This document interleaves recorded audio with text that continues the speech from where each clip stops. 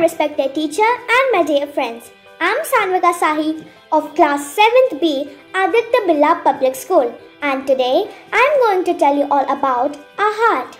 We all can feel our heart beating whenever we put our hand on our chest.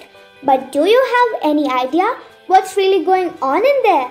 Every day our heart beats about 100,000 times, sending 2,000 gallons of blood to different parts of our body.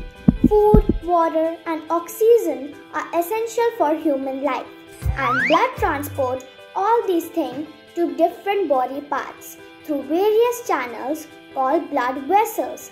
Blood vessels are mainly composed of arteries, veins and capillaries. I am going to tell you all about the structure of our heart. To keep the blood flowing throughout the body, we have a pumping system, and our heart is the pump. Our heart is divided into two sides, the right side and the left side. The right side is filled with deoxygenated blood and the left side is filled with oxygenated blood.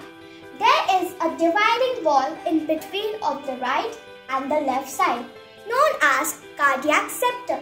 The cardiac septum prevents the mixing of deoxygenated blood and the oxygenated blood. There are 4 chambers in our heart: the right atrium, the right ventricle, the left atrium and the left ventricle. There are 4 valves in our heart: tricuspid valve, bicuspid valve, pulmonary valve, aortic valve. Valves are fibrous flaps that allow the blood to flow in one direction only. The valves prevent the backflow of the blood. Now let's learn how our heart works. The right atrium receives deoxygenated blood from the different parts of the body through the superior vena cava and the inferior vena cava vein. After that, the deoxygenated blood is transferred to the right ventricle.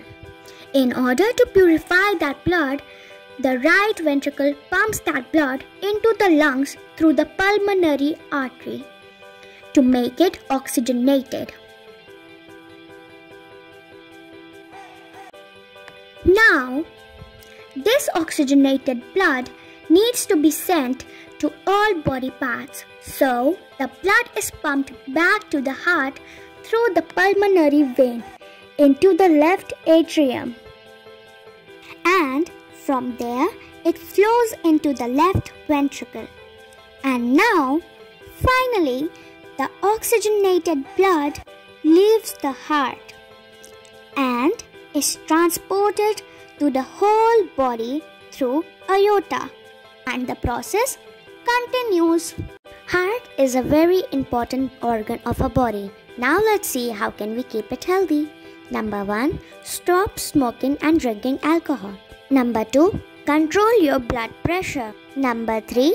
Keep a check on your cholesterol. Number 4. Exercise regularly. Number 5. Eat healthy diet. It is so sweet to have a healthy heartbeat. Healthy heart, healthy you. Thank you. Have a nice and healthy day.